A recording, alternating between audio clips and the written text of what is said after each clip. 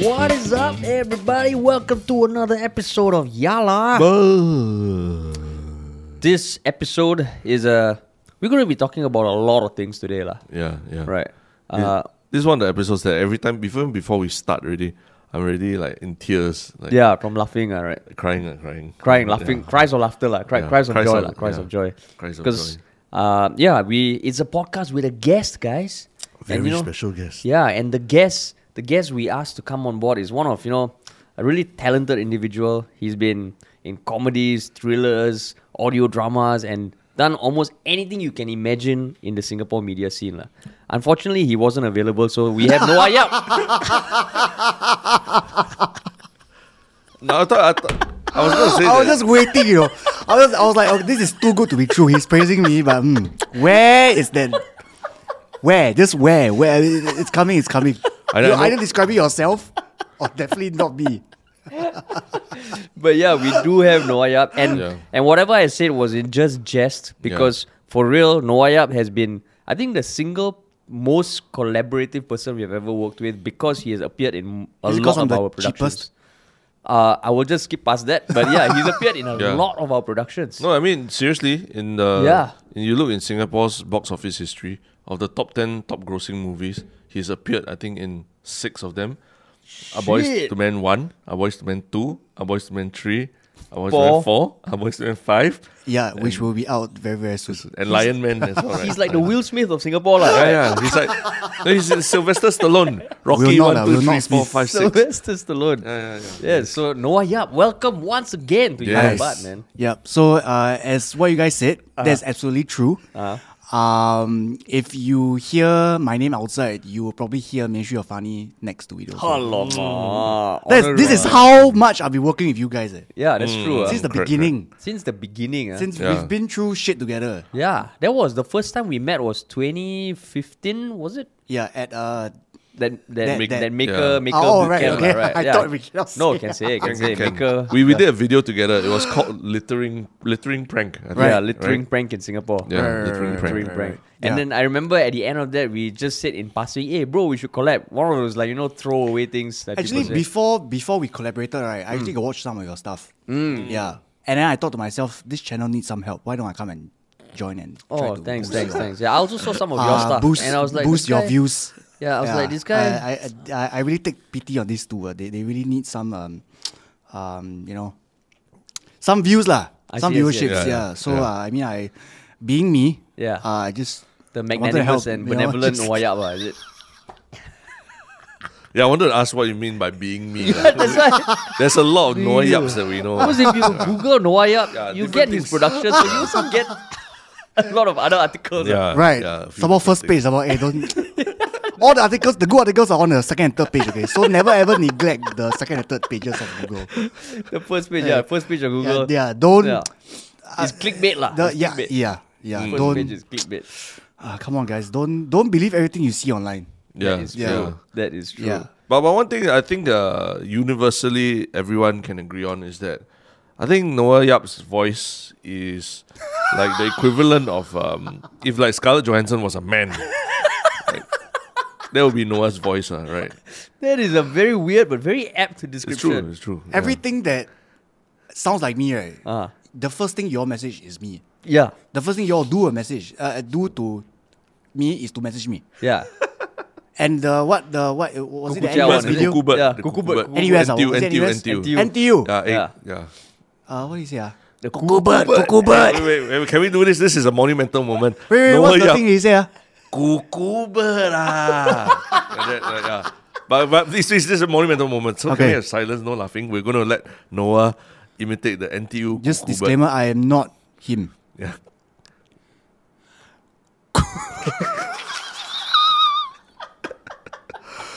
Cuckoo bird. Cuckoo bird. Cuckoo bird. Alright. Happy? Alright, that has been immortalized forever, man. When Ben King came on, he played a song, everything, and then when Noah Yap comes on, he I does don't need cuckoo music bird. to make my presence known. Okay.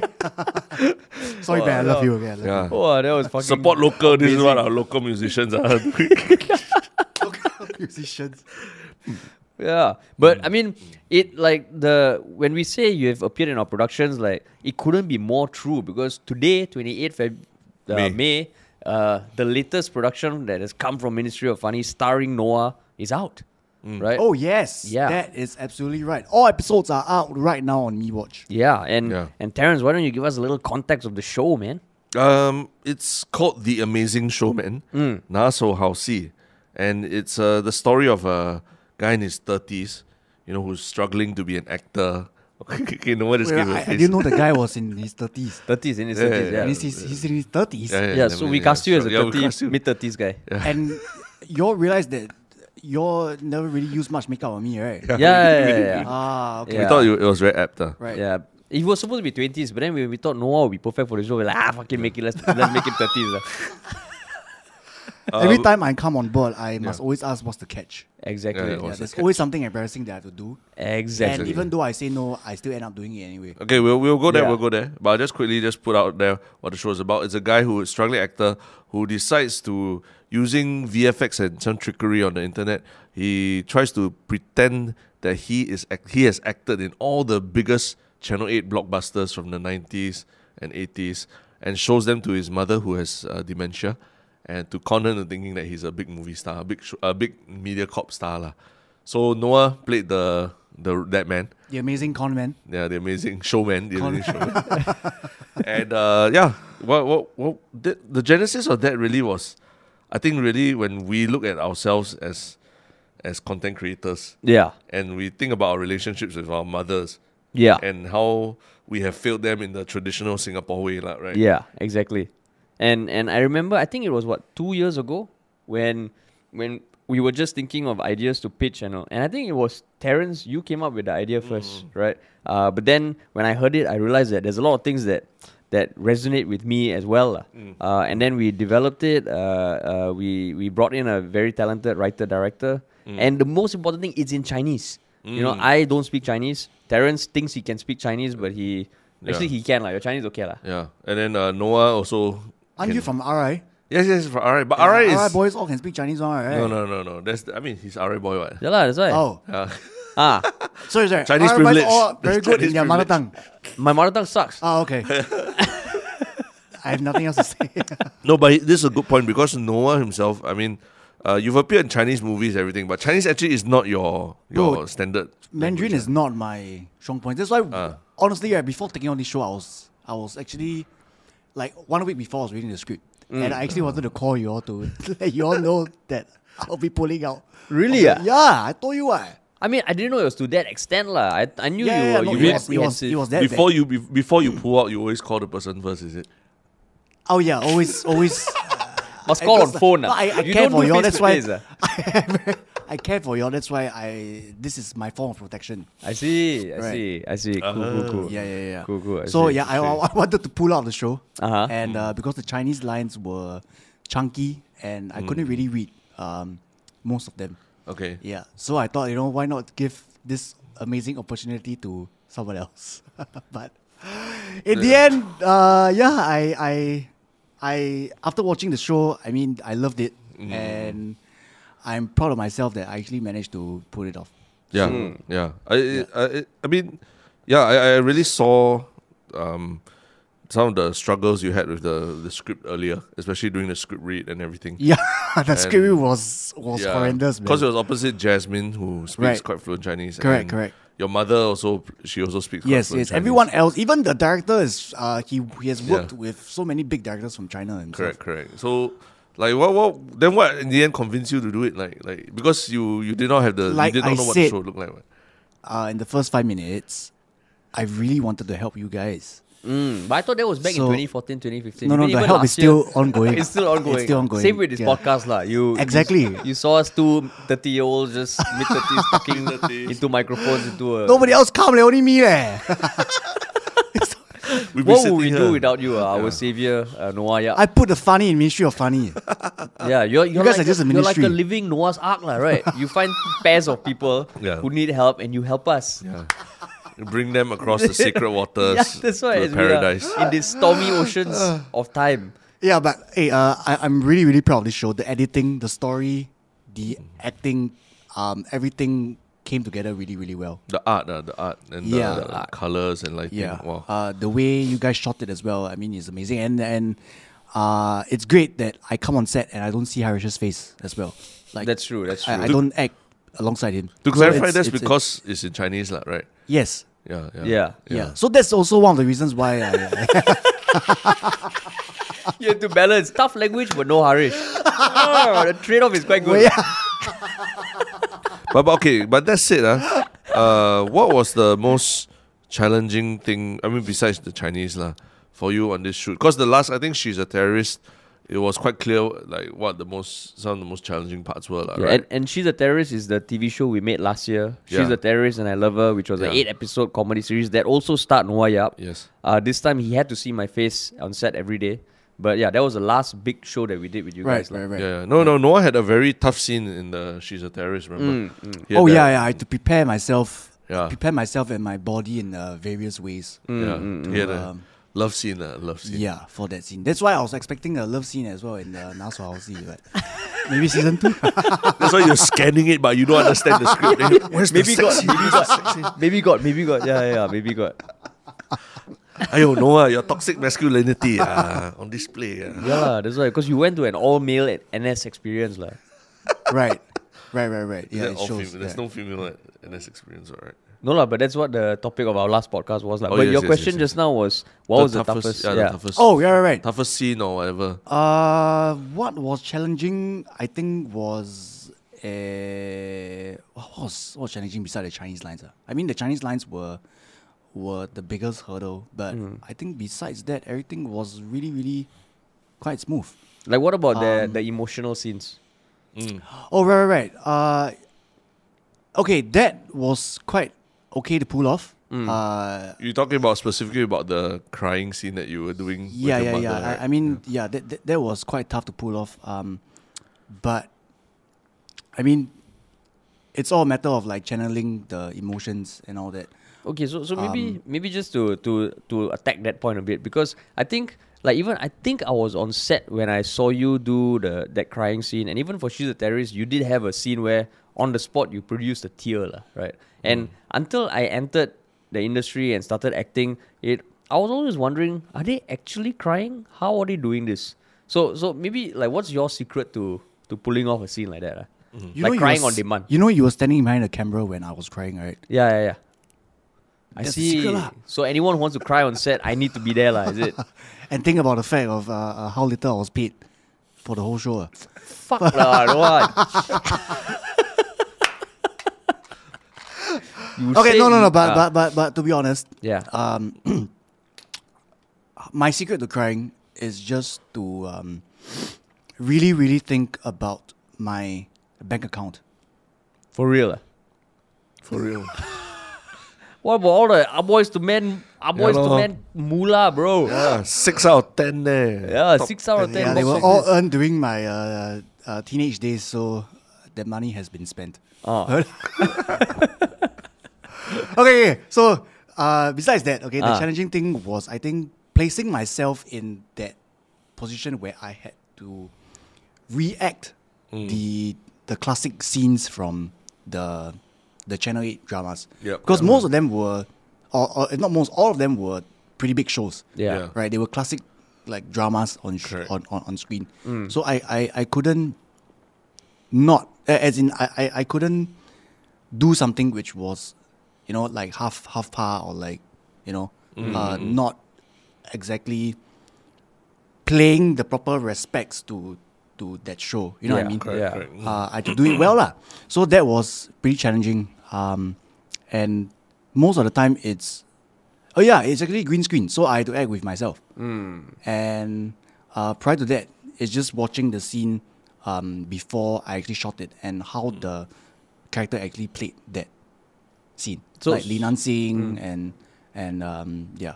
So for context, this is what Terence mentioned earlier about how the protagonist digitally inserts himself into the iconic scenes. But what were some of the movies?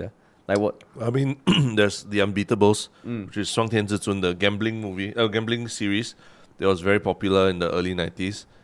There's Return of the Condor Heroes, the Shen Tiao Xia Li, which till today, you go to China and you tell people Fan Wong, Christopher Lee, they remember, Sentiao Siali from the 90s. It was very, very popular. So Noah actually inserts himself as a character in those shows. I mean, sort of like sweeting and replacing, Li Nansing's role or Christopher Lee's role inside the clips in there. So visually, it's. I think anyone who recognizes those shows will remember those scenes, and then suddenly see Noah's face inserted in there. It'll be a very big shock. That's why those scenes are particularly funny. This is why the editing was spot on, man. The editing was spot on. Yeah, sorry. And it was edited by dear Terrence over here. Right. Right. Remember the I would say that a lot of the editing ethos and everything is collectively from She's a Terrorist, how we built up the way we edit. And then Alex, the director, also gave a lot of feedback. And our colorist. Even the colorist also gave a lot of feedback. Because, I mean, the really cool thing about this project is that everyone really loved it. Loved it in a way that we all knew that we were showing shows that we all loved when we were young. And then, we were introducing these shows maybe to a new generation of Gen Z or TikTokers. And, we're putting, some of the biggest social media stars of today in the show as well. And putting them opposite like old favorites like Chen Su-cheng. How was your experience working with Chen Su-cheng as well? After working with him, I have so much respect for the guy. Because the first time I saw him on set, he actually came down from another shoot, I think. So he actually ended an overnight shoot before that, and he came straight to work for us. Work on our set. Yeah. So I remember you giving him the script, and then he just took one look at it, memorized his lines on the spot, and then bam, he started to roll, and he shot everything word for word.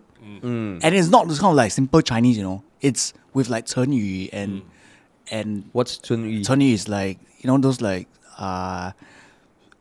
sayings. Like idioms, phrases, like in the forwards. Idioms. Yeah. So he just did everything perfectly without batting an eyelid. Just did it smoothly, and then out there just like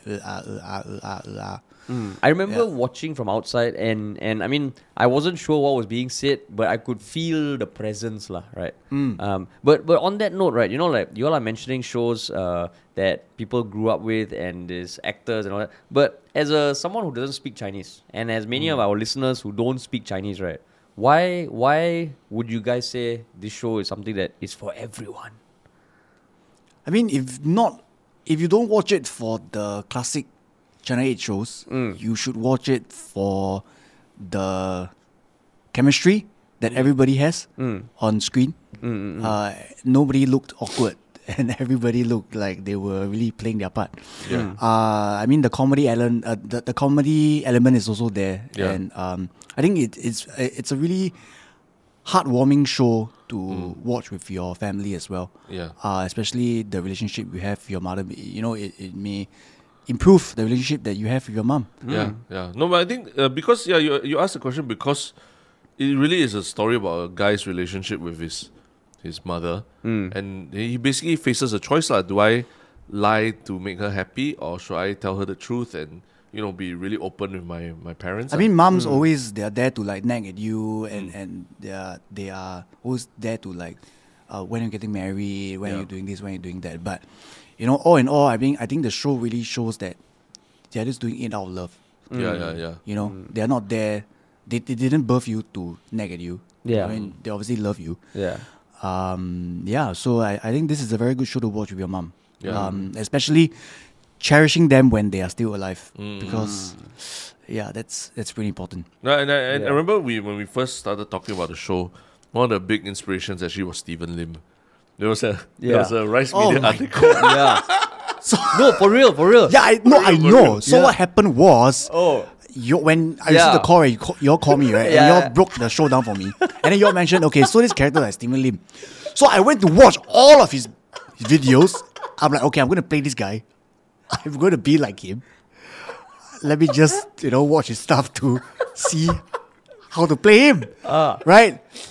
And then I really did it. And then when I came on set... No, that was the script read. The script read was the first time you realized. Yeah, I told you guys, hey guys, so I'm playing this Stephen Lim guy, right?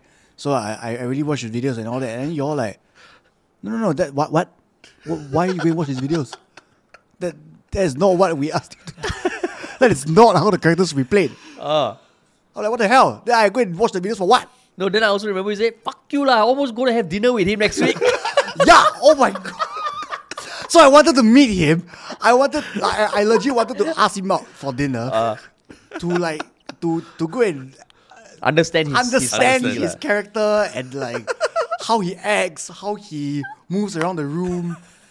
No, I mean in Method some way acting, it was great to see the commitment you had to really play this character you thought the character was based on lah. But it really was anchored in it. And just now you were mentioning that Rice Media article. No, there was an article that it was about Stephen Lim, but also they interviewed quite a big part of it. They interviewed his father and just asked him about what you think about his career choices and things like that lah.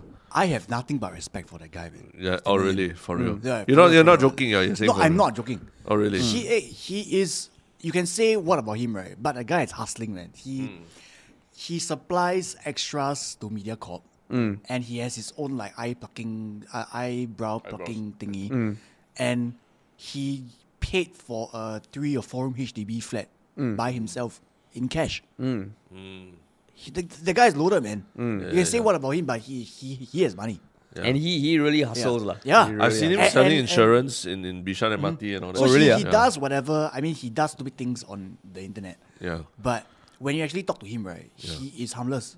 But He's a harmless guy. that's why the article was so interesting, because I think it was the first viral article from Rice Media that people were really sharing. And I remember reading it, and I also felt a bit like, okay, I respect his hustle. I respect his commitment to do what he wants. But when you read the dad's account, right, it's almost like the dad is wondering, Like, what's my son doing? Yeah.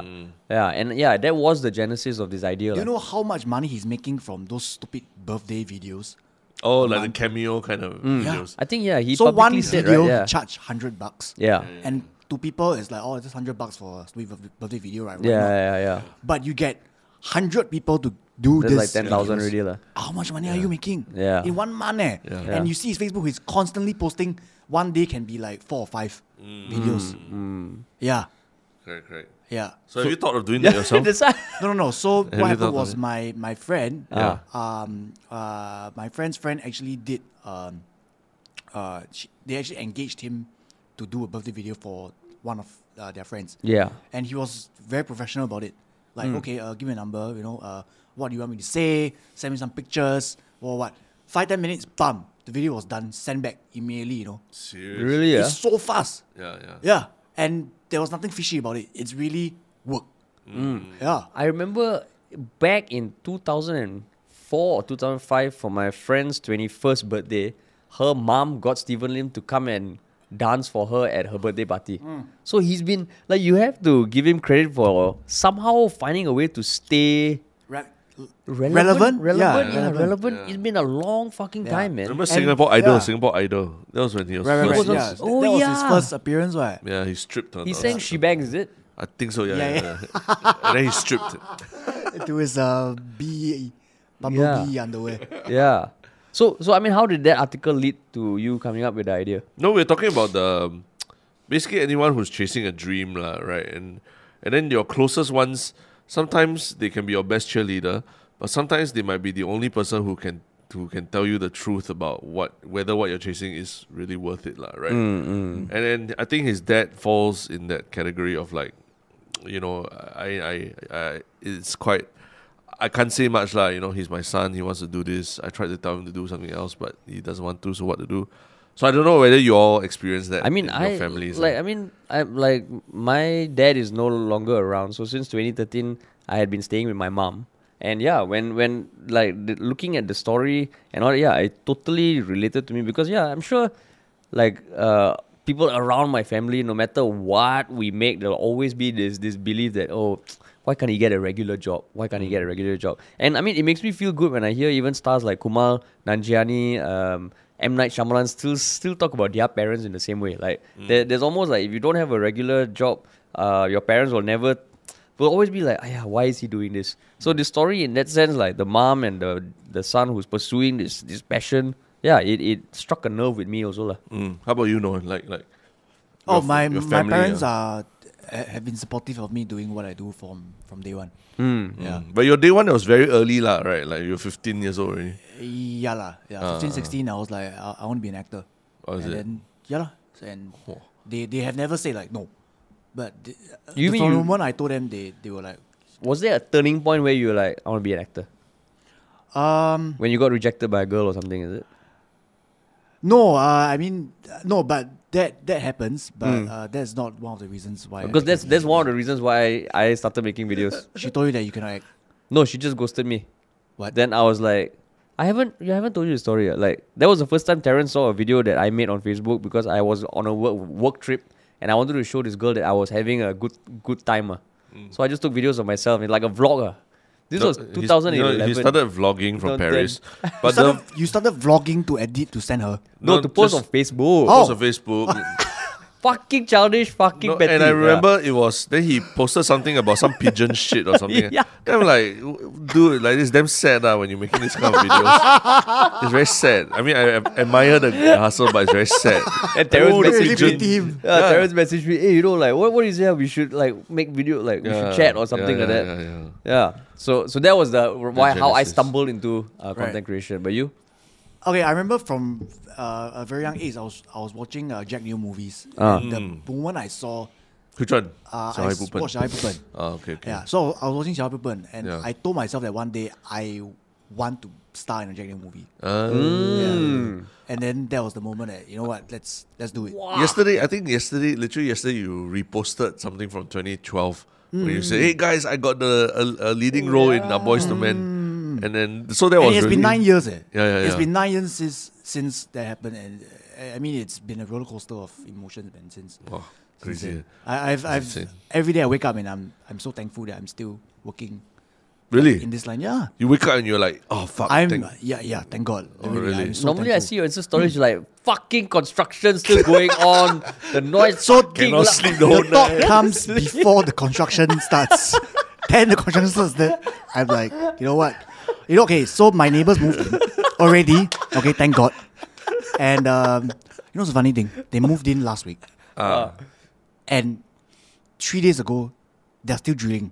Huh? Can you believe it? That means, Can you believe it? But less intense. The drilling. I mean, less intense, but it's still like... At what time? Like 1 p.m. 1 p.m. 1 p.m. Wow. But I mean, 1 p.m. technically drilling is... You shut up lah. They moving already lah. You what? It's legal. I've been on... It's legal. Hey, legal doesn't mean it's right, okay? Legal doesn't mean it's right. You know how long I've suffered? I counted a good almost 2 years, you know. I know, a lot of people on Instagram No, also you just know. go and think about it. Almost 2 years of drilling. You How but long you can never you go and drill? ask. You never go and ask why are they drilling? I don't want to be the bad neighbor. I don't want to be like, hey, what the fuck, you haven't... So he's doxing them now on. Yeah. Oh yeah, if you're hearing this, piece of shit neighbors, you hear my voice, you know it's me, right? Come and apologize to me right now, just beside you. Well, he's a nice neighbor. Is he really? 2 years, okay, guys. Yeah. So that means like from 10 a.m. to 1 p.m. you're full of sunshine and gratitude for your career. Then 1 p.m. you become the Noah that we know lah. Yeah, 1 p.m. to 1 a.m. the next day, it's the Noah that you The guys know. standard. The Noah that we know. But 10 to 1, it's... Thankful. Thankful. Hashtag blessed. Happy to be here. Hashtag blessed. No, but so you decided you wanted to be in a Jack Neo movie, but did you like write it down on a piece of paper, put it in your room and all that? Oh my god, that would be epic, right? But Yeah, or you didn't? that's actually what Jim Carrey did, no? Oh, is it? Jim Carrey, he wanted to be an actor, and he was failing at so many auditions. Where one day he wrote a check of I think $1 million to himself, That sounds familiar. and he's like, he put in his wallet. He's like, one day I'm going to receive this from someone, and then he, you know, fucking blew up. it's all about manifestation. Manifest. The secret, the secret is Yes. So your wallet now Manifest got it. My wallet in 2010 was like, I want to work with MOF. I still have the paper. You wanted to be civil servant because MOF wasn't born by then. created by that time. No, Ministry of Food. Ministry of Food. Yeah, But they closed down last year, right? Close out already. Yeah, that's why I'm with Ministry of Funny now. I see. You're just going down all the MOFs, lah, is it? What can be the next FB? Yeah. But I mean, like, that's the show that just got released today on Friday, 28th May. But last week, on 20th May, Thursday, I believe, there was another show that got released that we created that also stars Noah Yap. Oh, la, that's right. You forgot already, is it? Right, yeah. I don't... What? You choose your words wisely. I don't remember the shows that the production never take the photo with me.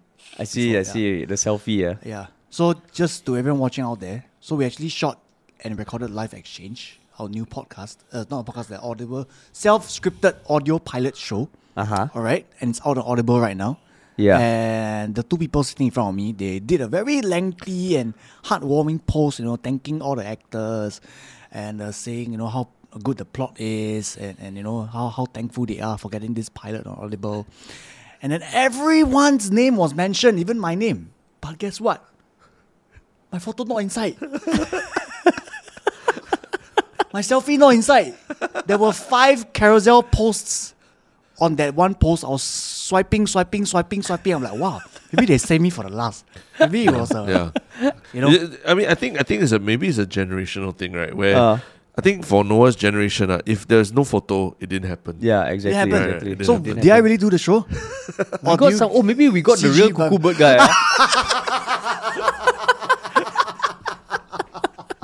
His voice, yeah, because this is an Audible pilot. I can't even remember what the person looks like when you were recording in our studio. All I know is his voice. Yeah, Noah, maybe it wasn't you, bro. Piece of shit. No, but it had to be Noah because Noah wasn't only just an actor in the thing. He was actually a consultant to us when Harish was writing the script. Yeah. And he laughs about it, but it was quite pivotal. It was quite a pivotal moment after we spoke to him one night. Yeah. Well, actually, what do you feel when we approached you about it?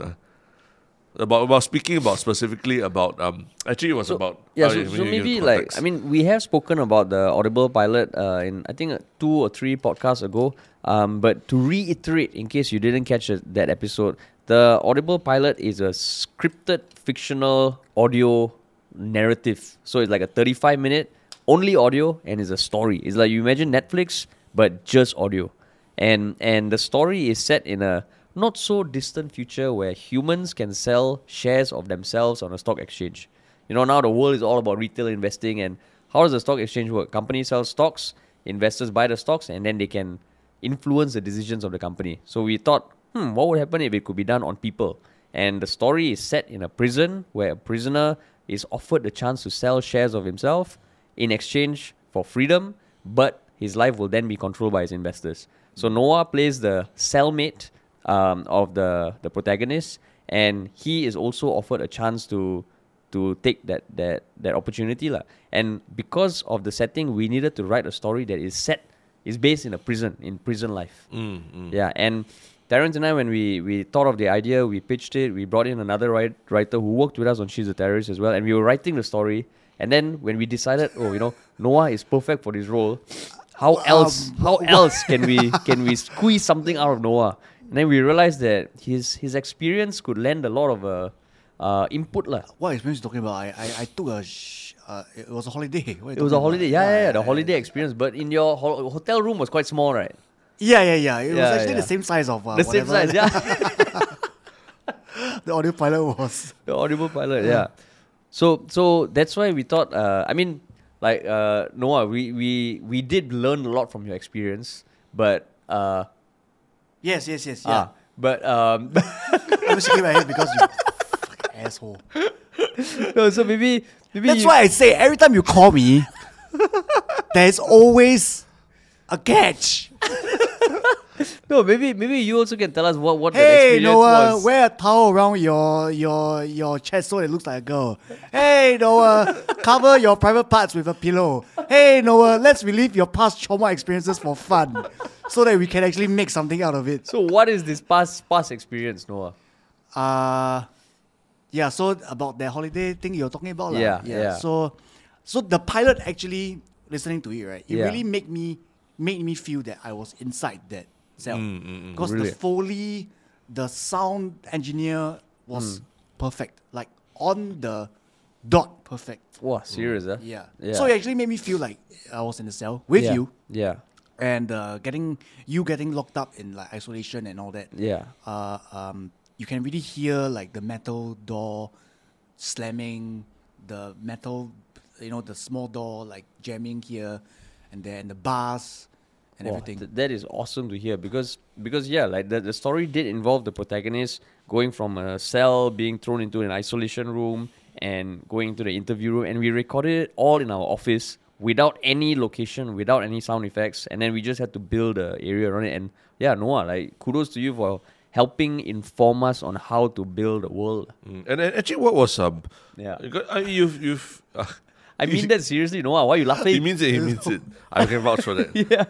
But so, what is the difference between being an actor, on screen versus just doing audio? That's a very good question actually, because on screen you can actually talk to, and not talk to, but you can actually like there's so many people on set, right? And there's everybody else watching you, and seeing how you do, and there's makeup and everything. But as compared to audio pilot, it's just you, the other actor or whoever you're working with, and the script. So you're actually, I think, more in tune with the whole story, I guess. When it's just you and the script and your voice really plays your voice is the only thing they're listening to, right? Yeah. So it is crucial to how you actually intonate and pronounce your words and bring emotion to that couple of lines that you are saying. Because on screen people can see your face, right? Yeah. They can see how you are saying that line. But as compared to voice, you are only hearing how I say it. You don't see my face. Yeah. You can't see how I'm expressing the line. So all that has to come through you by just using a voice, which is tough. Was there anything about it that surprised you? That process? It surprised me how not easy but quick it was to actually record, right? Complete everything. Yeah. Because even for us, like writing it, thinking of the story, because to anyone listening who might not be familiar with the filmmaking process, the process of planning a location shoot, going to a location, hoping it doesn't rain, hoping there's no other fuck-ups, takes up a lot of time. And the beauty of audio is you can literally write the scene to be anywhere. And then you add the sound effects and you build the environment. So, we literally just went from scene to scene with Terrence, Noah, and I just not moving anywhere. We were in the same room the whole time. But I think the other challenging thing is how do you actually place the listeners in that area which you want them to be in? How do you actually create a world? How do you actually put them in a space where, okay, you know what, I'm in the courtyard now. Okay, you know what, I'm in the jail cell right now. So I think that came across really, really well in our live exchange. So then, like for Terrence, you've directed She's a Terrorist and I Love Her, with which was a acting like series. But this one you also directed us as audio actors. Yeah. But what's the difference? I think because directing the action, usually what we've done is all comedy, right? Yeah. And comedy, the good thing is very visual, and you have a lot of tools to work with in terms of the actors' expressions and everything. But when it comes to voice, all the littlest things like just how you say one word, makes a huge difference in how someone hears something. And I think there probably is less so-called cheating when it's really just one element like that, lah. For example, when I say cheating, I mean like for She's a Terrorist. I don't know if you remember, there was one particular scene we forgot to film Noah saying, "Okay, yes, I'm here with your daughter right now, sit in a safe place." We forgot to get you on the comm saying that, So we had for terrorists, is it? Yeah, she's a terrorist. So we had to scan. The yes. Yeah. When Noah just needed to say, "Yes, I'm here," or something like that, lah. So we had to scan through all the dialogue where Noah said yes in previous episodes, and then we zeroed in on one where he was shouting yes very loudly, lah.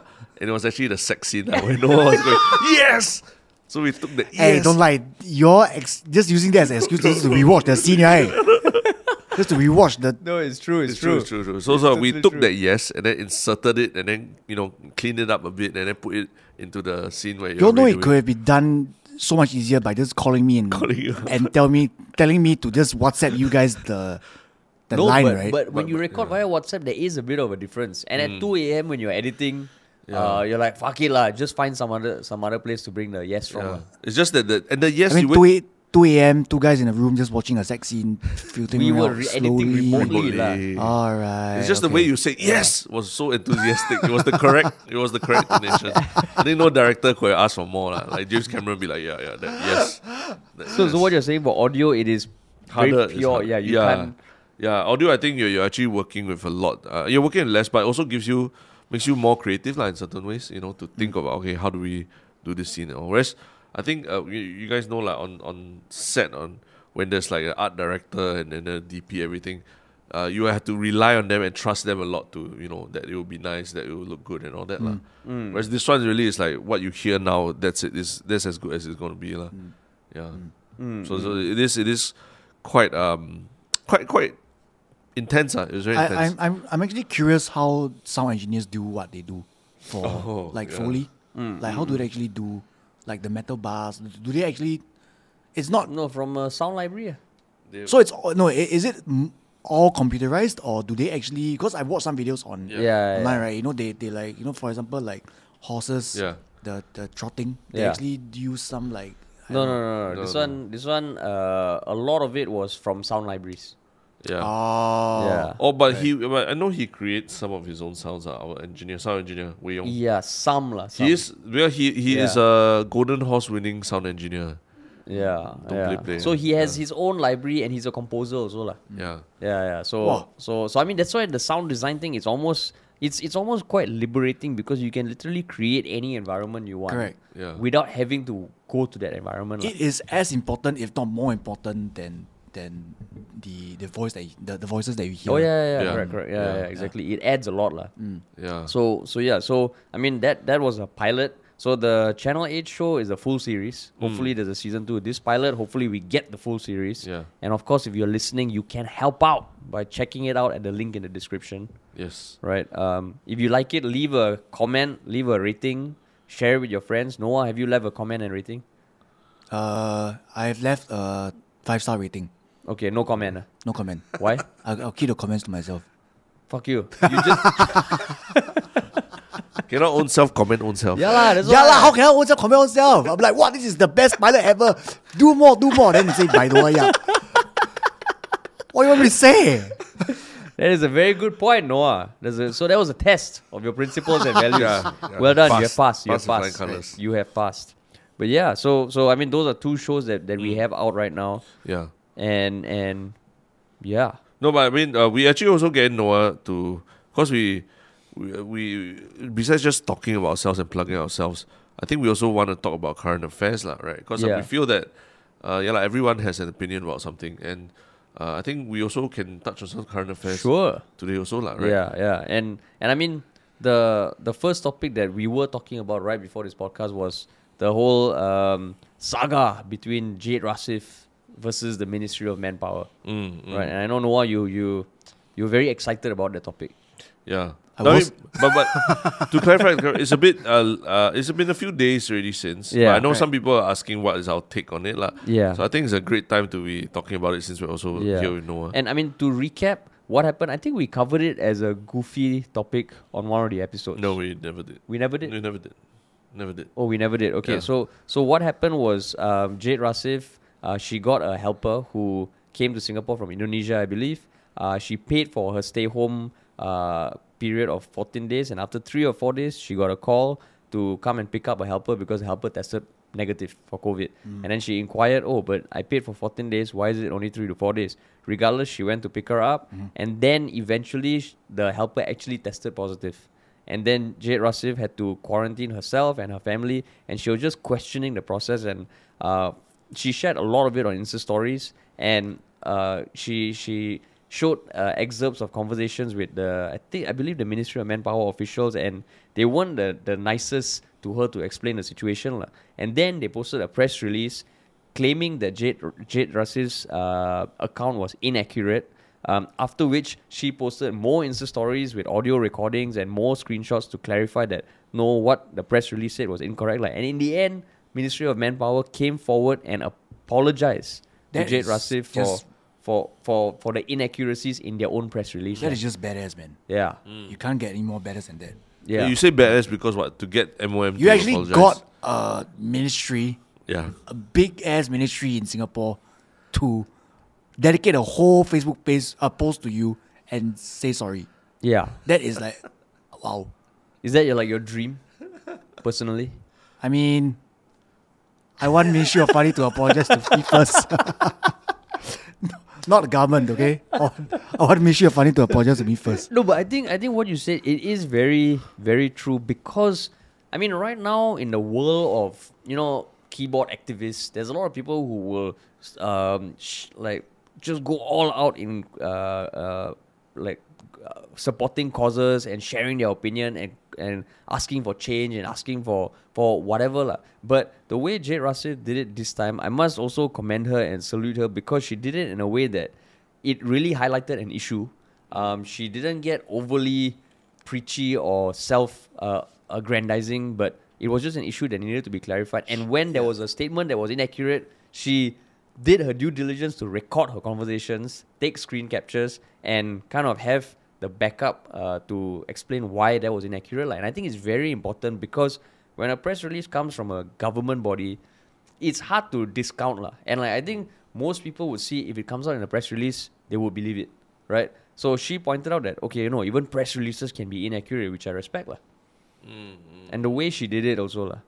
But she didn't really attack them. Yeah. Rather, she just said that, okay, this is what happened. Yeah. So can you guys do something about it? But the one thing I was quite shocked by was that apparently she was texting one of the guys driving the ambulance that brought her helper to the quarantine facility. Right. And the guy apparently replied her on, I don't know if it's a guy or girl, but the person replied her on WhatsApp, fuck off, or something like that. Yeah, something like that. I was just wondering why. I mean, okay, frontline workers and all, it's tough time for them. But why would you say fuck off so angrily to someone who just asked about? Yeah, aren't you supposed to be in the service line and you are kind of in the service line and maybe he was really having a really bad day, or was it because it was Jade Rasif? I mean, you can't discount the fact that he actually did it. You can't be giving excuses. So is it because it's Jade Rasif, then he knows, or what? I don't think so, No? Yeah. Maybe, I mean, it could be anyone. It just so happened to be her. Yeah. So sway lah. Because when I see that also there was that, and then there was the whole issue at Changi Airport where there were lapses in the way the protocols were being followed to prevent the spread of COVID. And it just feels like, okay, then what we see on the surface, is there a lot more that's brewing underneath? Because let's say if someone saw the MOM press release in this case and they discounted everything else, it would paint a very different picture in their eyes compared to what actually happened. She had all those records, and you see the message of that interaction between her and the authorities. And then you look elsewhere. Right now, generally, the media paints the situation as, okay, a lot of things are being done. But when you look under the hood, there's all this stuff happening, which makes me think, shit, is there more stuff happening under the hood that we don't know about? So that kind of stuff, I think, if it makes people think and question, I think that's always good. Of course, not go down the conspiracy theory path, because then that's a very dangerous territory also. But I just thought it's like, oh shit. But I suspect, I mean, in some way, that's why to me the ambulance driver saying fuck off very loudly, right? I think it has to be something to do with the fact that it is Jade Rasif, and she's known to be speak up about social causes very prominently, very loudly. Because there are people who also will disagree with her on these things, and maybe that person she is quite opinionated lah. Yes, correct. So I mean, I'm sure you've had instances when you thought you were saying something right or posting about something that is fair and all that, and you have enemies, also opponents lah, right? Who ask you shut up. Whatever you say on social media, there will always be people opposing you. Yeah. So but people ask you fuck off or not, that kind of thing. No. I mean, not to that extent. Really? Yeah. You go ask people to fuck off? That one got lah. People never ask me to. You go drive ambulance? Hey, don't come and review my part-time job, leh. Someone texting Jade. Fuck off. Fuck off. That's why I feel like for Jade, I respect her even more so. Yeah. Because she's not just a regular person who, I mean, as in she's not just a private person who goes about a day and then is just asking questions. But maybe people already know that she has a reputation for speaking up lah, and so they start to try and smear her and say bad things about her or paint her a certain way. But she still managed to fight back and eventually get an apology. So that's pretty amazing. So it's actually good that she managed to get things done. Yeah. And, you know. Yeah. Exactly. Because most people will just say, I can't help it. You know, the government, press release, how are you going to fight back? Sorry, I so don't know sorry. whether if the same thing happened to us, whether we would do the, you know. I mean, for me also, posting one Insta story always takes so much time, like the fucking text, the font and all that, but she was just going at it. And I think, her social media game quite savvy. Yeah. But the important thing is that she was never in the wrong in this case. Actually. Yeah. I don't think she did anything wrong other than question. I mean, no, not other than question. Questioning is not wrong, Yeah. Right. Did she do anything wrong? No, I don't know. I don't think she did anything Do wrong. anything? No lah. She was just saying things as it is. What? Yeah, This is what happened. Yeah.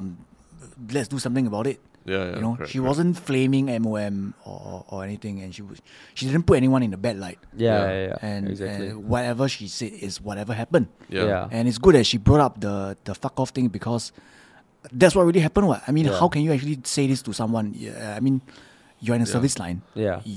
She's the one of the ambulance worker. Is it the person or something like that? I think that someone on the ambulance. Jade Rasim herself is a full-time healthcare Exactly. professional, So right? she herself is a frontline worker. Yeah. What the hell is, you know? It just so happened that, I mean, you chose the wrong person to screw with mess her. with. Yeah, exactly, man. Exactly. Yeah. Yeah. Because if it was anyone else, I don't know whether things would have been done the same. Yeah. You know? If someone said fuck off to you, what would you do? Like you were asking them a question politely and then they said fuck off. You mean in person? No lah, WhatsApp. WhatsApp? Oh, block the person. Oh, you blocked the Block. person. Huh? No fight. No Why do you think my Instagram is so clean? Whatever hate comments I get, I just block. Oh, really? What kind of hate comments you get? Tons. Not hey, it's you make fake account. You see whether whatever I say ties in with what you say, right? All the IP addresses all the same. No, but I'm curious, what kind of hate comments? Not funny lah. My mouth very big lah. You think very handsome lah. Oh, what? Even to this day. Yeah. On TikTok is the worst, because that, I think, right, that is the new toxic community. Oh, really? Yeah, which is TikTok. Because whichever social media platform is the same. I mean, you don't put a profile picture. You can say whatever you want. Yeah. But I don't know. Somehow I feel that TikTok people just don't care more. Really? Yeah. And you have been on every platform, right? Yeah. I'm on TikTok also. Right? Yeah, TikTok, Yeah. Actually, you spend a lot of time on TikTok now, right? Not a lot of time, but I do content once in a while lah. I release videos once in a while. Yeah. But it's very easy to get views there. Yeah. The plays are very easy because it's just swiping, right? But and the comments are coming in quite easily also. But I feel that most people there are more toxic compared to Instagram or Really? Facebook or Really? But I thought, is it because it's younger kids and then they... Yeah, so what happened was I actually posted TikTok recently, right? Yeah. And then I was getting a bunch of hate comments and all that. So I went to click in one of the profile, Yeah. and it was actually a 12-year-old girl. Really? It was actually a 12-year-old girl doing her own TikToks and all that, and she was posting all this nonsense about me on my platform. So I'm like, you know, like, you have to be accountable for what you say. So TikTok has no age No. verification, because at least Facebook gives the illusion that you must be 13 and above. No. There are so many kids on TikTok. Yeah. Really? So and she's not the only one that posted. And it's not like a nonsense dummy about me. account where it's just No. like fake pictures. It's She was really doing like dancing videos and like, oh, you know, I'm going to school now. What can a 12-year-old say to you that make you upset? Hey, you take drugs, right? Hey, what? Yeah. Huh? Yeah. Really? Oh, shit. Yeah. So she was not the only one that posted that. So there were like maybe 3-4 other accounts that posted the same thing. And then they were also young kids, like 12-year-old, 13-year-old boys and girls. Do you reply? No, I blocked them. Oh, you blocked them? Yeah. Wow. Yeah. Take away their right to view his... I think I've TikToks, been so immune to this whole like comments thing. I mean, I'm not saying that they don't affect me, but they don't affect me as much as I when see. I just broke out into the scene. Yeah. You know, right now I'm like, oh, whatever, I just block you out. I mean, Yeah. it takes less clicks for me to block than for you to type that message. Yeah, So, correct. you know, why not? You won. Yeah. Oh, serious? TikTok. Is that something that your other friends who do TikTok content also feel? I mean, not only my friends, but you see most of the videos on TikTok. If there's always bound to be shit comments. Really, no matter my friends, my accounts, your accounts, people's and the US accounts. The account name, is it normally like actual names or always like? No, like it's like Throw gaming away. names, you know. Gaming names. Yeah. I think you can tell the age of the account holder because mine is Harish Tilani. But you guys don't do TikToks, right? Do you? No, but thinking about it, because like TikTok also it feels like it's its own language, Dude, right? it's the new thing. Like you have to. Wait, but then so I want to ask because we have in front of us one of the OGs of YouTube in Singapore. Remember Noah Yap and the No more now. the Prata challenge Now last become time. OF OnlyFans. OG. No, but you were one of the first to do YouTube in Singapore, lah. So how do you feel about YouTube back then versus what TikTok is now, lah? It's all about changing and evolving, man. The reason why I don't do YouTube now is because I seldom do YouTube now because I have no drive to do videos anymore. As compared to last time. Last time you can I recorded my videos from my MacBook camera. Me just sprouting nonsense. Yeah. And it got to a point where I can say whatever I want. And then it's just like funny lah. You know what I mean? I can just post whatever I want. But right now I'm just taking my content and putting it on TikTok. You know what I mean? Like repurposing. No. Like evolving into I TikTok. see. Rather than you do videos now, right? You have to come up with production quality. Yeah. I cannot just do the same format I did Yeah. 10 years ago and putting on YouTube now. Yeah. I cannot just record from my own MacBook and using iMovie to cut and paste and upload. You know, you have to show people your game lah on YouTube, which I'm like, you know what, I leave it to you all to go and do. I'm damn lazy. For us, I think that new platform has been podcasting lah. Right? Sorry, what? That new platform, that evolution has been podcasting lah. Oh, right. Yeah. But TikTok, I do agree that TikTok is one of those that if it can leverage or like get more people to like watch our content or engage with us, then it is something you should put like your podcast, your video podcast on TikTok. like extracts or something. Yeah, like. exactly. Yeah. And you can put, I think now even 3-minute videos on TikTok now. Maybe since we are recording videos of this, Noah, you might be like our first TikTok podcast. You see, this is why I say I'm always helping you guys. Helping you guys to start shit. Thank you, lah, Noah. I don't need no thank you. I need your sorries. Yeah. But so you Fuck off, lah. Okay. serious question. You pointed out TikTok is a much younger, almost more toxic audience than YouTube back then, lah. Right? Then why do you still do it, lah? Why is it? I do it just to. It's all about. I mean, there is a toxic community. I'm not saying that all of the people are toxic. Okay. I mean, every platform that you go to, they are bound to be toxic communities, right? Correct. So, but right now, the reason why I'm on it is because it's the in thing. Okay. Clients are watching your TikTok videos. Clients are actually watching what you do on TikTok. And the content that you make actually, like you can actually get work from it lah. TikTok, so, and it's a good thing that it's easy to get views and likes and shares and all that. It's easier, easier. And you collaborate a lot with your friends like Patient and all them. I mean, it's just like, oh, you want to do TikTok? Oh, let's find what's trending. Let's just put our phone there, record. But you never ask us, huh? Interesting, huh? No? I generally find people who are on the same funny wavelength as me. I see. Yeah. That's good to know, lah. No, I mean, in due time, it will happen. Oh, maybe once we get up to your level. Yeah. You guys, I welcome you guys to my course any day. Okay. Sign up now. Well, in the description box below. What's the course called? Sorry? What's the course called? How to be funny.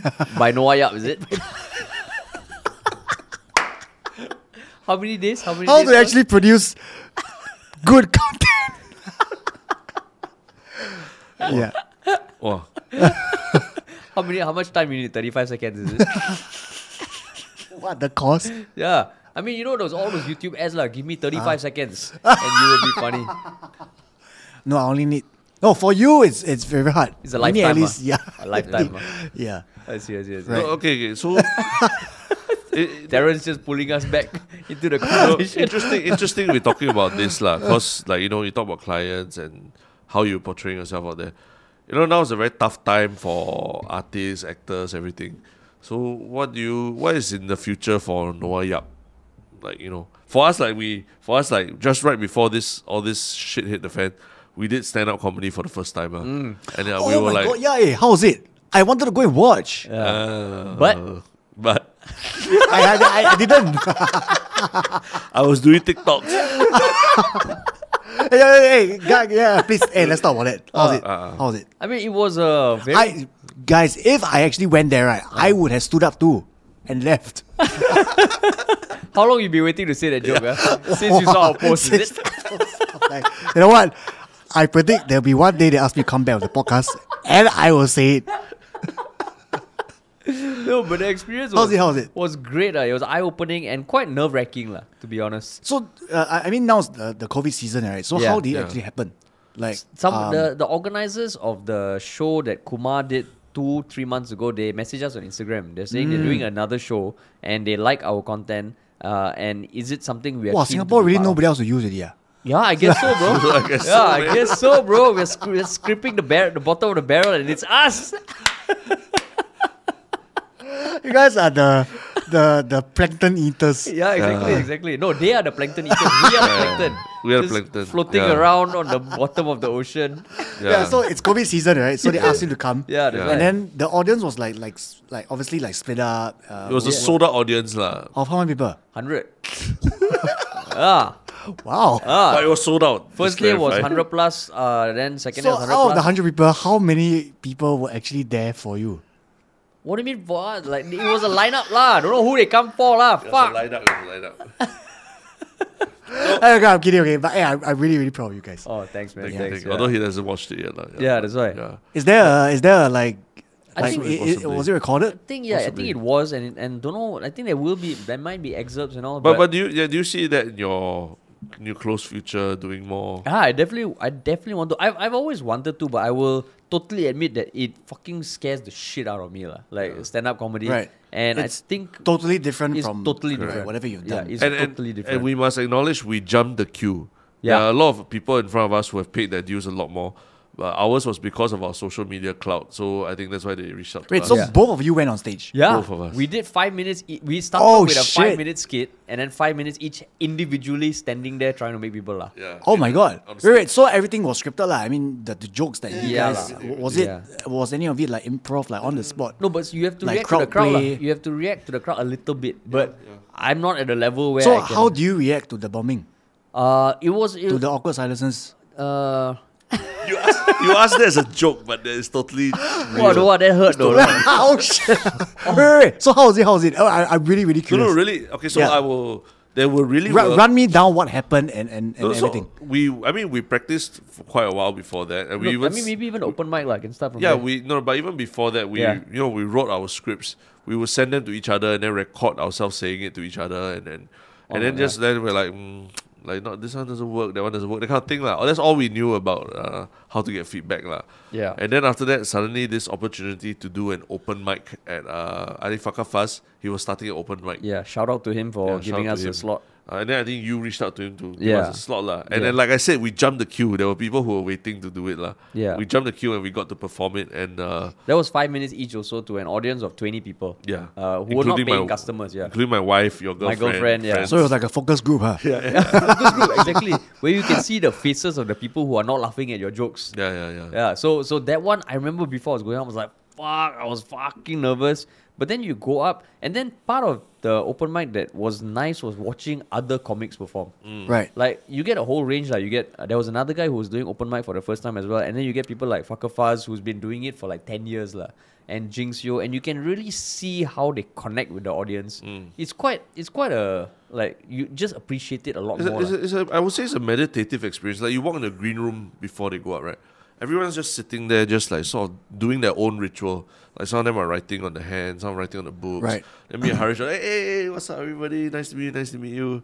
Not very sure what You guys to are do. just going in to become two jokers. Just Yeah, exactly. in the sense of two like unfunny jokers coming in to mess the whole thing up. Yeah. But then what we realized over time was that the community also, they understand that there are people who are just starting out and they try to help them Right, also. right. And is actually going to more events, meeting more comedians, and then bombing more, doing badly more, that you will become better. I actually went to Perth before COVID. Yeah. And I was there alone. Before COVID, as in last year? 2019. Oh, 2019. Okay. I went there alone. Uh-huh. And then I went to check out like what's there to do. So there's a stand-up gig happening around me. Yeah. And it was open mic. So I went to see and I sat at the back.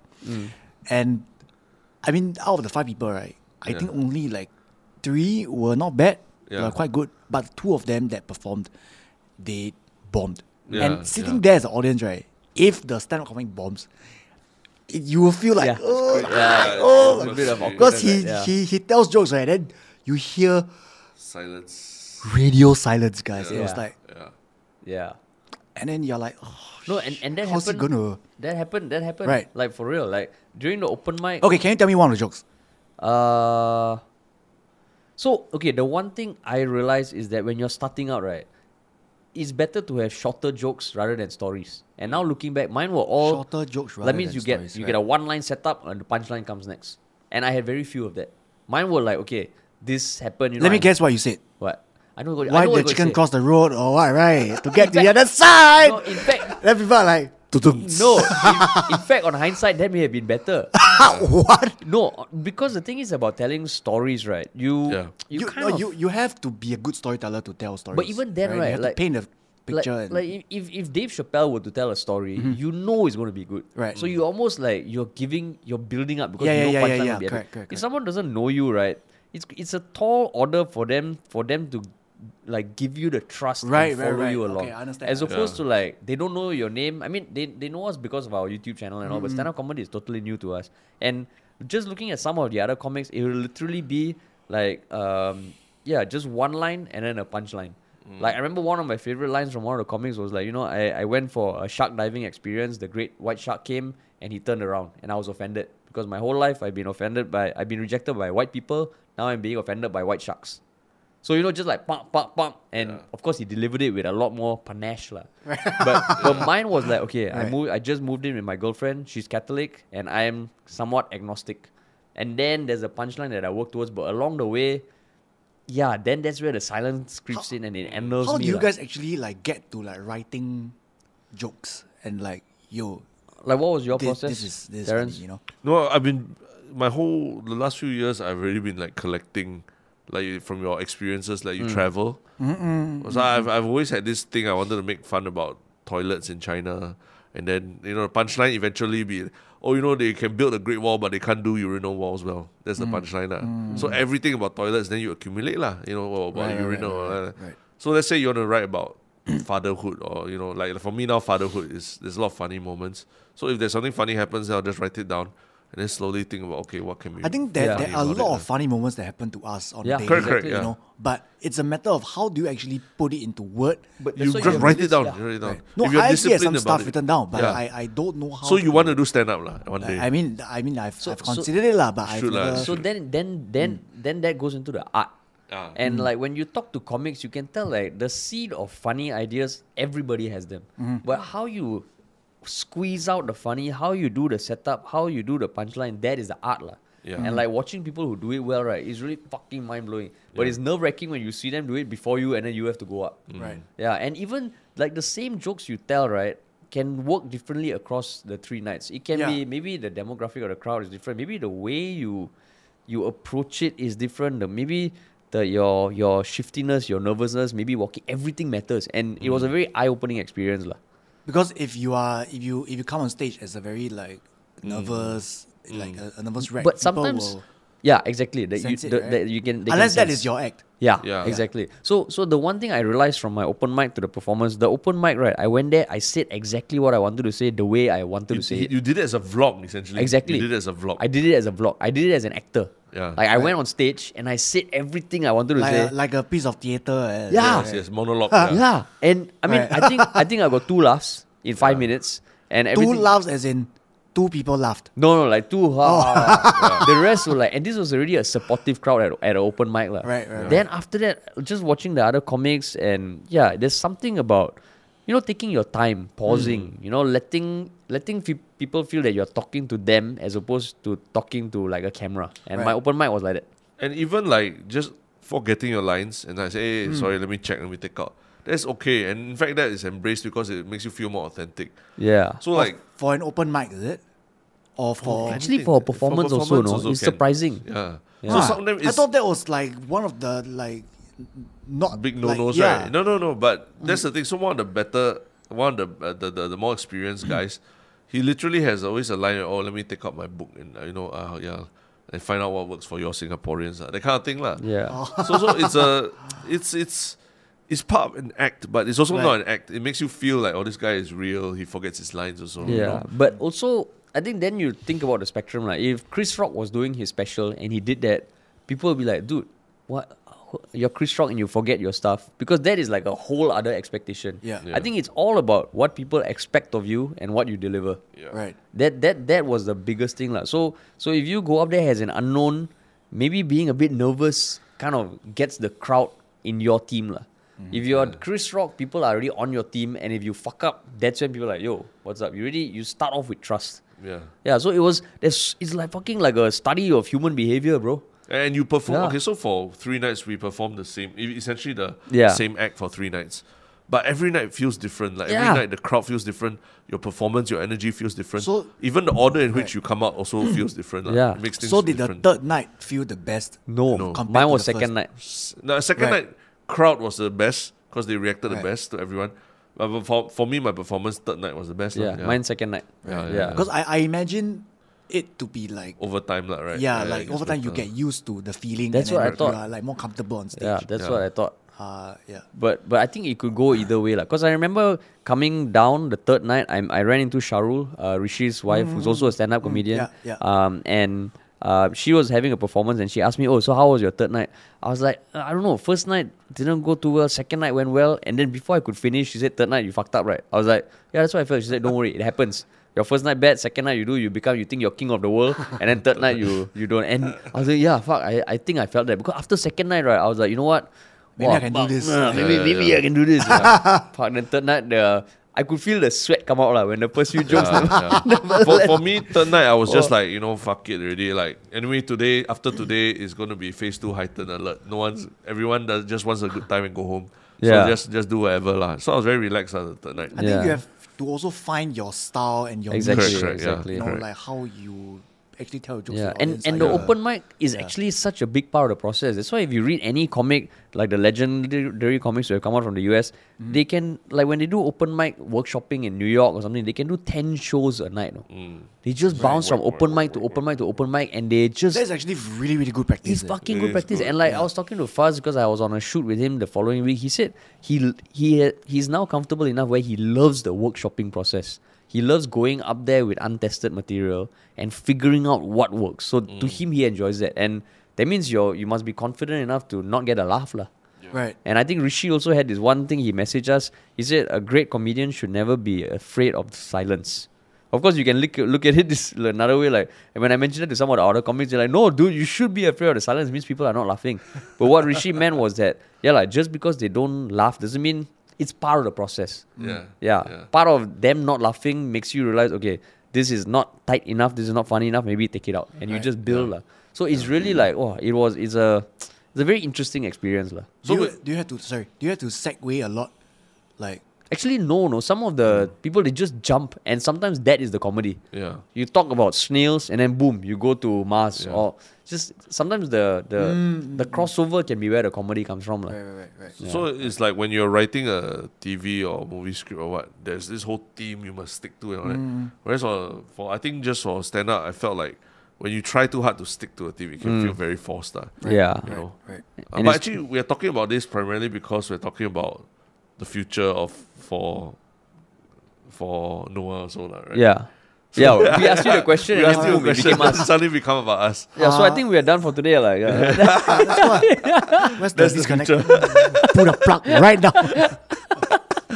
No, but what is in the immediate future, assuming that COVID gets better and everything? No, to be honest, right, I would really, really love to try stand up. I want to see how it goes. That's why I'm so curious to like as to how you guys write your stuff. Like because like what I say, we have so many funny things that happen to us daily, but how do we actually put it into words? How do we actually try to make people laugh with that? And I think anyone in performing or content or media should try it because that's the core of making people laugh. Right? As a MC myself, I go on stage. I am not afraid of going on stage because I know I have a rundown to stick to. 7 p.m. introduce this act, 7:30 is this, blah, blah, blah.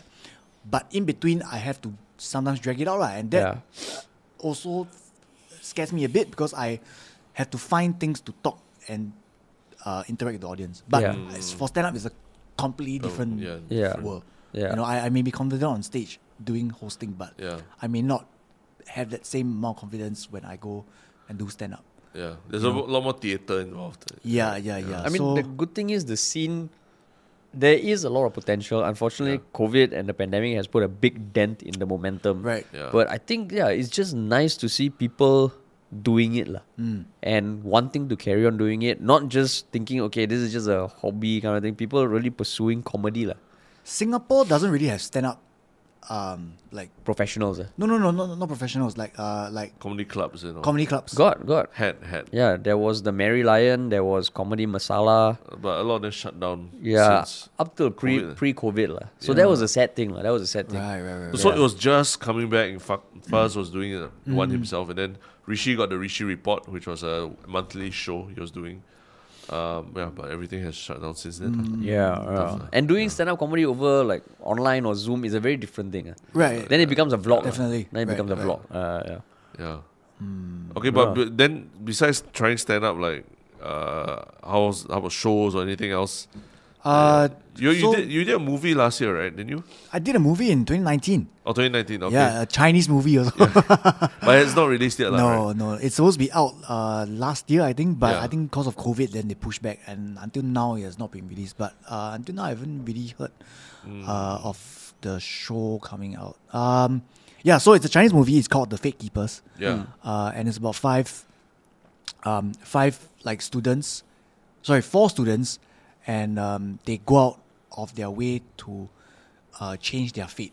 Yeah. They manage to find like stones, and towards the end of the movie, it's like, something bad is happening. So do they keep the stones and not improve their fate but not save the world, or do they forgo their stones, come together? This is like Captain Planet. Something like that. Yeah, recently there's this show in China called China Captain. Yeah, I actually watched it. Like 5 minutes. Yeah, it's on YouTube. Oh, it's on YouTube. And guys, if you thought my green screen was bad, you should check out this. Hey, nobody thinks your green screen is bad, lah. Because I haven't done any green screen. It's so bad, guys. Really, like TikTok green screen like that. Worse. Hey, TikTok green screen is good. What are you talking about? Really, So bad. Wow. Yeah. Cool. So you have no idea when that movie is coming out, unfortunately. No. I have no idea. But for now, I'm doing Kin. Kin on Channel 5. I see. You see on Channel 5. Just hoping for COVID to die down, then we can all travel again. Yeah. Hey, actually, you know what? We should go on a trip together. But now what? Cruise? Cruise? Yeah, sure. Actually, you've been on cruise a couple of times, yeah, right? I went last year. Yeah. I went cruise last year when cruise was just announced. Yeah. And there was nobody on the cruise. Okay, it was empty. Oh, really? But the slides all that empty. Still can use. Yeah. Still can use. Oh, it was okay. empty. Yeah. But now, because Charlie just went to cruise. Charlie Lim. Charlie go lah. Charlie go. Charlie go. Charlie Lim's the singer, is it? Charlie go. Yeah, so he went to cruise, and he told me that it was packed. Oh, really? Like full, like he can't really get. Because now people anywhere. nowhere else to go, right? Exactly. Yeah, so I count myself lucky for actually being. We go glamping. Glamping. So it's just me, you, and the forest. Actually, we are glamping right now. I don't want to put myself in compromising situations. We are glamping right now. Glamping right now. I think every time we go and shoot, it's a glamp. Yeah, it's a glamp. It's a glamp. It's very glamorous. Oh, but speaking of which, we also have a cameo in the Me Watch show, right? The Amazing Showman, the dancing scene. No. We were not in it. Oh, we're not in it. We did not appear in it. Oh, we did not appear in the final as in cut. I you took us out. I took it Why? out. I mean, Too self-indulgent. No, not self-indulgent, but it just didn't suit the feel of the scene and everything. I have to say my cup throwing skills are amazing. Yeah. Shout out to Jordan. Oh, that is in lah. There's one particular scene where Noah this without any prompting, without any practice, he just drinks from a cup, then throws it behind him, and it lands on Jordan's head, just like that. So the sound was edited. Yeah, and no, the sound was not edited. That was the real sound captured. Everyone wanted to laugh, and we all stopped. We resisted, and then let the shot continue until the end. Wow, it was a magic moment. Because when I threw, I didn't even know I hit his head. And he continued playing his character. Just shocked. But he didn't say anything. That's why I say shout out to Jordan. Jordan, he was our producer for Life Exchange, and She's a Terrorist. Gem of a guy. Right. Yeah. But actually, speaking of that, cameos, actually I also had a cameo in Noah Yap's music video. I remember during COVID, you did a music video. Right. And then my dog had a cameo inside his video. Yes, that's right. Yeah, actually, so what's you were supposed to be in it. Then you total lah. Oh, something about COVID or something lah, right? I couldn't come down or something. I don't know what lah, but you rejected me lah. I always remember that. Yeah. Wait, so is there a music career in the works for Noah Yap also? Oh, definitely not. After COVID Anthem was released, I thought I could be a rapper. End up, it's a rap. How did that whole thing come about actually? No, as in once in a while I'll release songs about I did Kiasu in 2015. Yeah. And right now it's COVID Anthem about current situations, current affairs. And back then COVID was the in thing, right? Yeah. So why not do an anthem about it? I see. I see. It's more of a safety awareness. Like Phua Chu Kang like that lah. You were the Phua Chu Kang of 2020. Something like that. Yeah. End up go Lim Chu Kang and bury myself. Bury the MD also. But yeah, I mean that's so there's basically a lot of content that you guys listening can watch over the next few days, next few weeks. Everything that we have said now is out. Right? Yeah, exactly. Yes, everything. Correct. Everything that we have said now is out. Everything. And I mean there's more that those stories develop into. We are pitching a bunch of other stuff. So Noah. Yes, I was about to ask you guys what is next for MOF. I mean we are. What is next for MOF and Noah Yap? MOF and Noah Yap. For Noah Yap, I have to secure my next gig first. I'll ask you now on live podcast. I mean, MOF right now we are developing a few stories that we are getting ready to pitch. I don't care about MOF. I care about what is happening next for MOF and Noah Yap. So before I can tell you what's next for Noah Yap, we have to come up with the story right first. Fucking hell.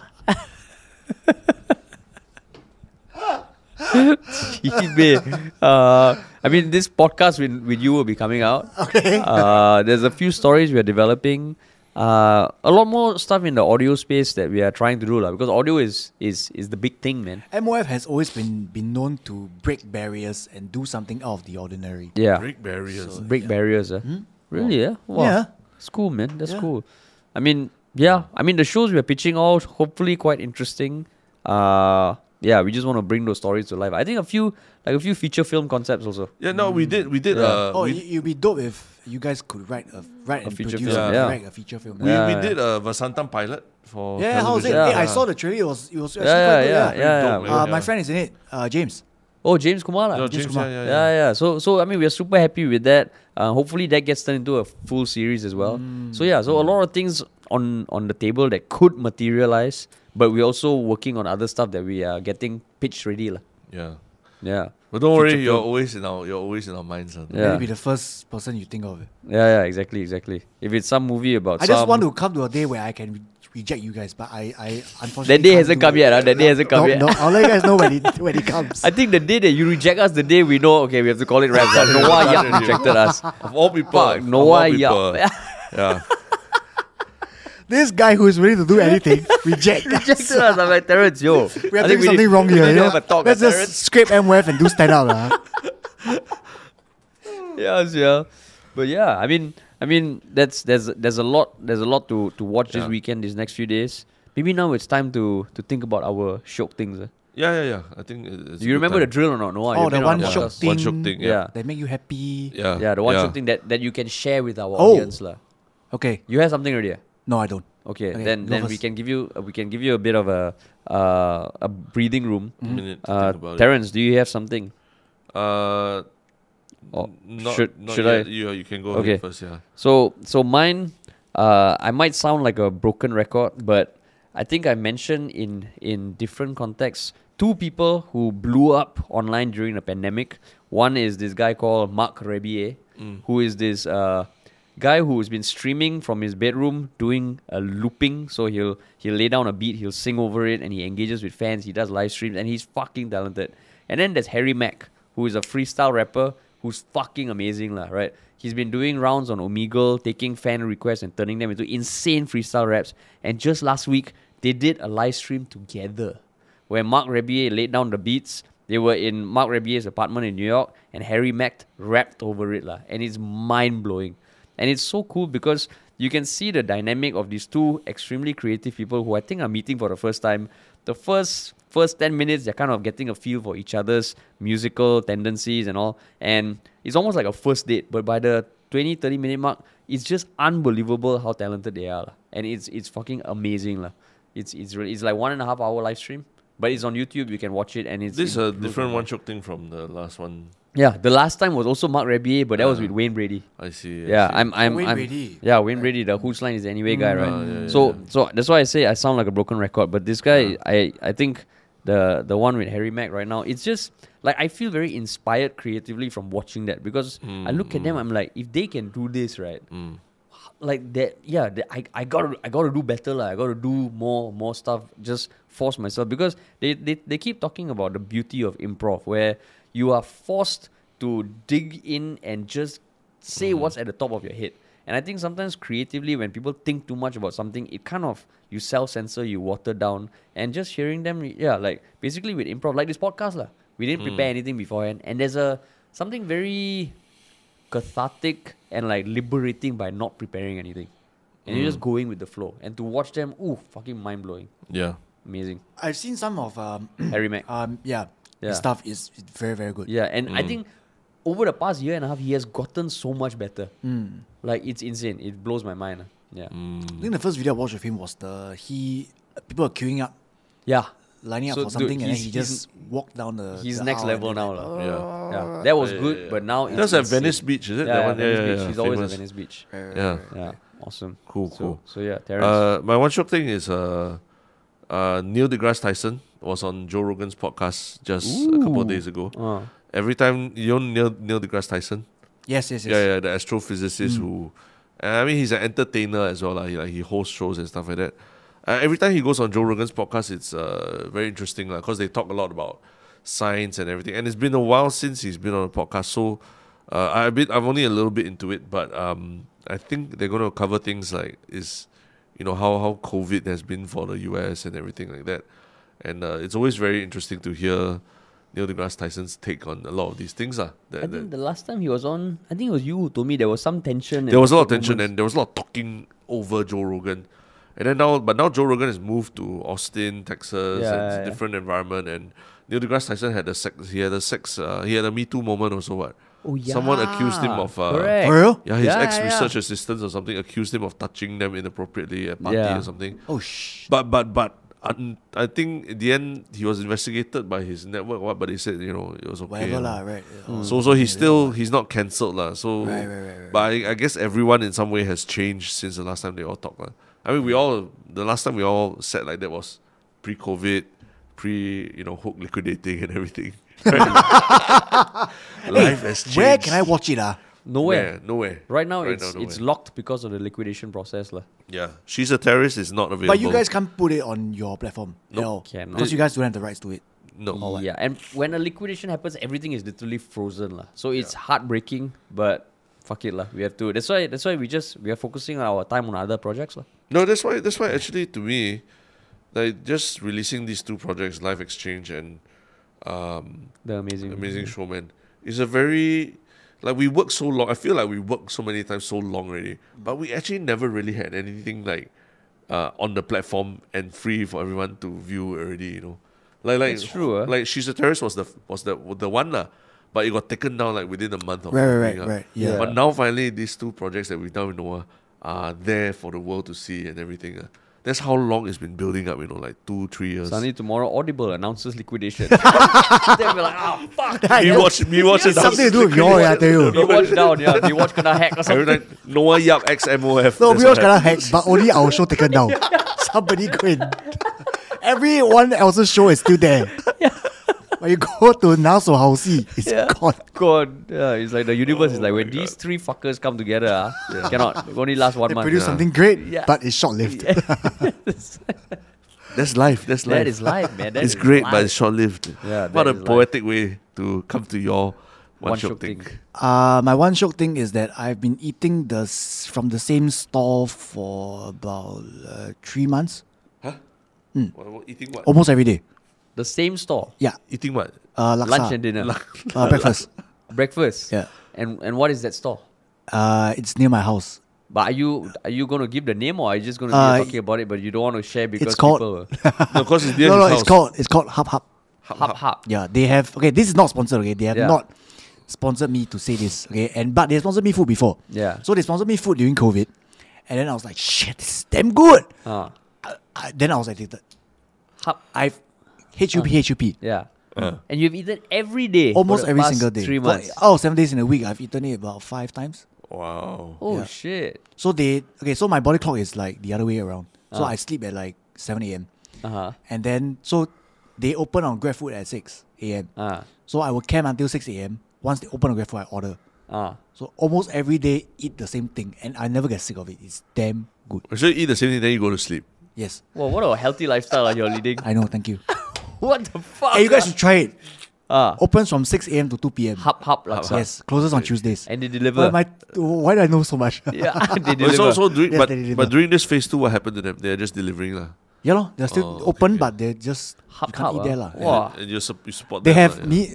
Wow, I'm talking about so much. They have mee siam, they have lor mee, they have laksa. Okay. And laksa is the best I've ever eaten in my life. Yeah. Really, yeah? In my life. So every day 6 a.m. is the highlight of your day, is it? Yeah, I look forward to it quite often. So when I'm not at home, I would just go home just to eat. Wow, Yeah, really? No lah. No, but it is that good. It's that good, really. Hop laksa. Better Okay. than like katong laksa and all yeah. that. Yeah. Yeah. Guys, that is try it. cool. That's cool. I think That's cool. Noah might have accidentally doxed himself also. Lah. Guys, Yeah.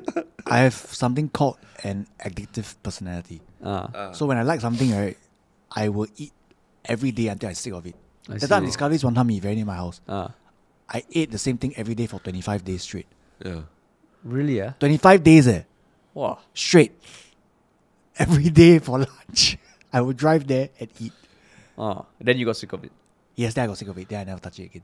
I see. Yeah. Is that relationship advice you give to people also? Like if you really like something, you're gonna go at it every day. Yes. Until you're sick of it. No. You cannot get sick of relationships. So all you're saying is there will be one day where you get sick of us and you'll reject us.